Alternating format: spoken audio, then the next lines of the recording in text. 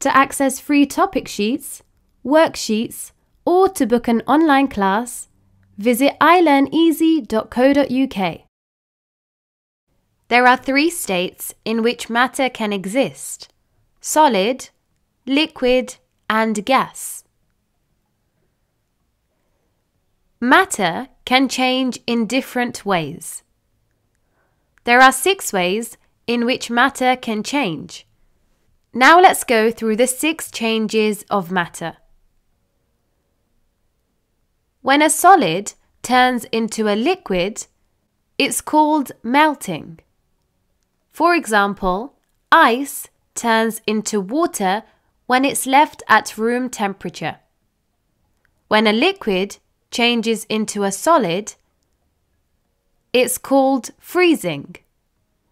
For example, water changes into ice when it's cold enough to freeze. When a liquid changes into a gas, this is called evaporation.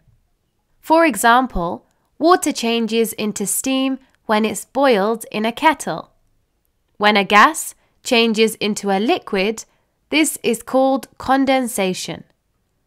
For example, water vapor changes into liquid water when moving into a warm place from a cold place. For example, when you have foggy windows. When a gas changes into a solid, this is called deposition. For example, when water vapor changes into ice. This can happen directly when it's very cold and can usually happen on windows during the winter. When a solid changes into a gas, this is called sublimation. For example, snow or ice can change directly into water vapor without melting first into water.